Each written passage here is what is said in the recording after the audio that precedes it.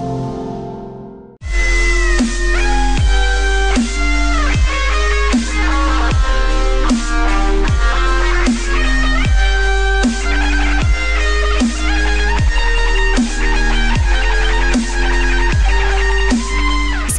is an ice sport. It's competed on the bobsled track, the same track as bobsled and luge.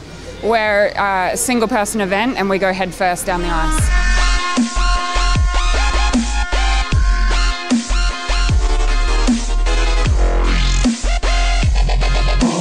On the Sochi Olympic track we'll get up to around 125 k's. The fastest track in the world is Vancouver and we go over 135 to 140 k's.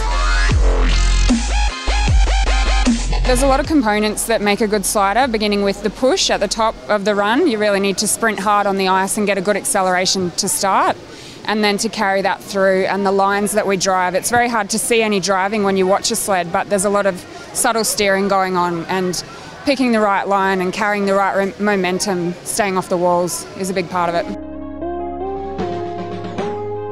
So we spend around 5 months a year travelling overseas racing on the tracks. When we're back at home in Australia, we work on the push component, which is a lot of gym work, a lot of sprint work, strengthening power-based sort of stuff. The Olympic Games will be held over 4 runs. They're called heats, so we'll have 2 heats on day 1, 2 heats on day 2.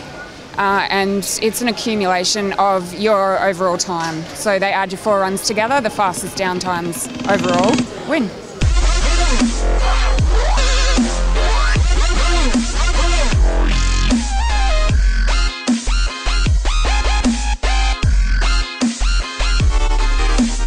Equipment plays a big part in all ice sports. It's a big part of the sport. There's a lot of technology in a lot of countries that progresses every year, and we've really got to keep on top of that. Everyone's crashed, it's inevitable. You can't do the sport without crashing. There's no way to do it slowly, there's no brakes.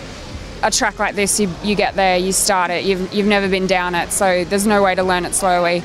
I had a big crash in Vancouver and ended up underneath my sled dragging along. That was probably the worst for me. I really enjoy this track. I think that it's got a lot of good components. It's very challenging, but it's not like Vancouver and Torino where you're trying to survive it for the first week. Just getting down safely. This track, first run we were down safely, and then we could work on really improving our lines and being the best in the world. Assuming that I qualify, my expectations are to win gold.